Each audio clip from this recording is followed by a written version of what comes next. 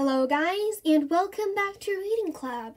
So today I'm going to read you Daisy and the Trouble with Vampires, Chapter 21 and Chapter 22. Chapter 21. It was about half an hour before my mom finally came to rescue Mrs. Pike.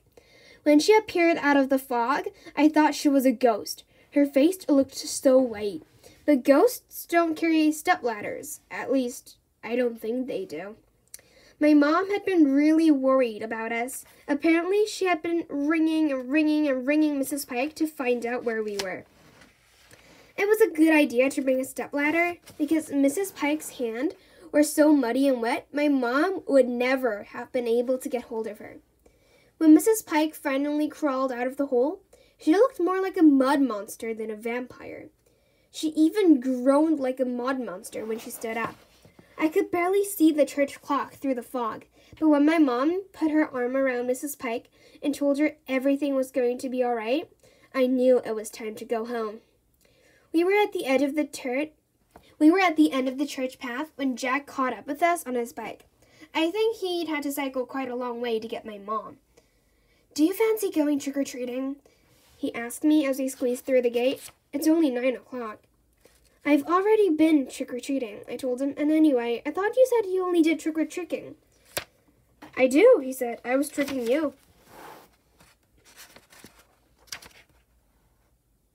When I showed Jack the bag of sweets me and Mrs. Pike had collected, he said they were some of the most poisonous he'd ever seen. So I gave them to him straight away. "It's a good job you didn't eat any of them," he said. "If you had, you probably have been dead by now, or at the very least, your face would have turned purple and yellow and your tongue would have been dropped off." "Thanks for taking them," I said. "See you at school on Monday," Jack said, standing up on his pedals and then cycling away into the fog. Chapter 22. When me and Mom arrived home, Mrs. Pike's pumpkins weren't on her driveway anymore. They were in the bin. "I don't think she meant to fall down the hole," I said, as Mom opened the front door and let us into the house. It was so dark and foggy in the graveyard, she couldn't see where she was going. "What were you doing playing hide-and-seek games in the graveyard? I really do not know," said Mom. "I thought you were going trick-or-treating, not potholing." "It wasn't my idea," I told her. "It was totally Mrs. Pike's idea, not mine." "It didn't matter whose idea it was," Mom frowned. "It was a bad idea with a capital B." As soon as I'd taken off my coat, I had a brilliant idea with a capital M. "Can we play murder in the dark?" I asked. "Please, please, please, just you and me, no churches, no graveyards, no gravestones or graves to fall into either, just normal murder in the dark in the house."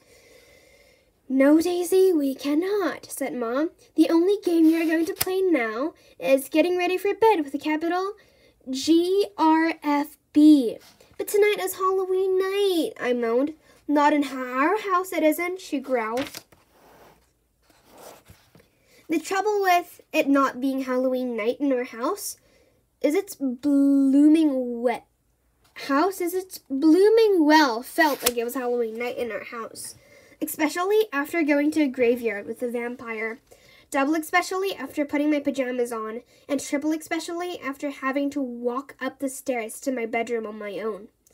If only I hadn't peeped through my bedroom curtains to see if there were any vampires outside. The trouble with peeping through my bedroom curtains is that's when I noticed there was a foolish moon.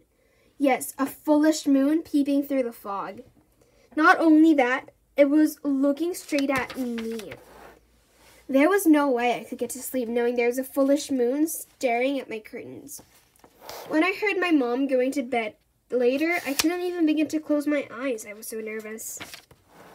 I mean, if there was a foolish moon at 10:15, there could be an even fuller moon by 12 o'clock midnight, especially on Halloween.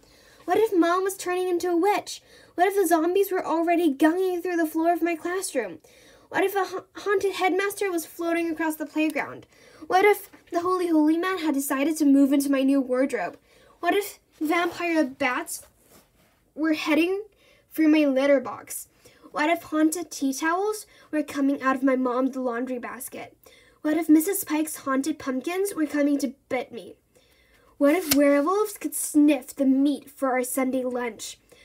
If there was a foolish moon and it was midnight and it was Halloween, anything could happen.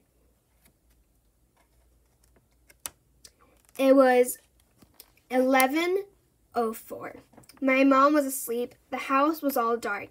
I had Mrs. Pike's torch and 56 minutes to totally build my defenses. So that's the end of this channel. I hope you enjoyed my readings of it. And if you did, please click many likes and subscribe Reading Club.